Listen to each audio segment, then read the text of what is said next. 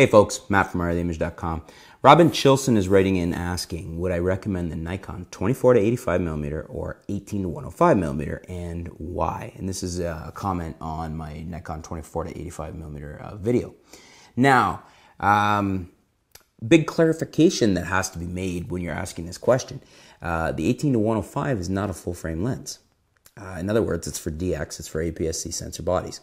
The 24-85 is a full frame lens. You can use it on both.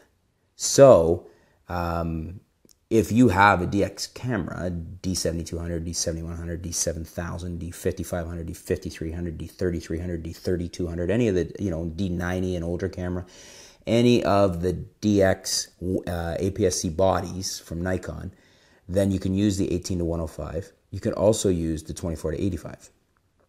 If you have a full frame body like the D610, D600, D700, D810, D3, any of the full frame bodies from Nikon, the FX bodies, you can't use that 18-105. It's a DX lens.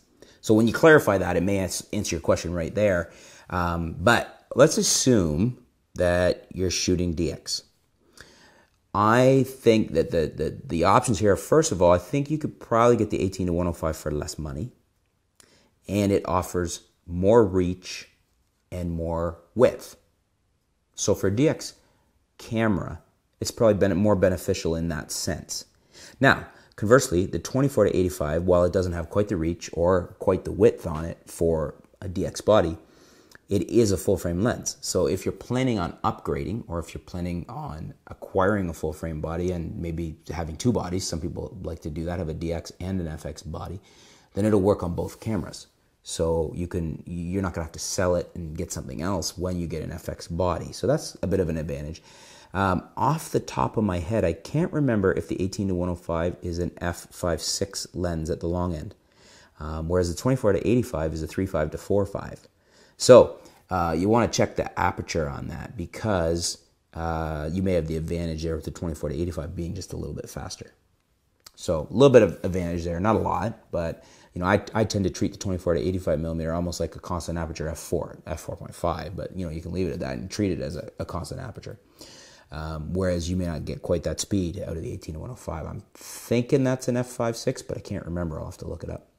Anyways, that's my thoughts on it. So you kind of have to decide which way you want to go there. If you're just planning on staying DX and not thinking about upgrading to FX anytime soon, then probably the 18-105 is the way to go. If you have any need for the little extra speed or have an FX body in your future, or indeed own one now, 24-85 is probably the way to go.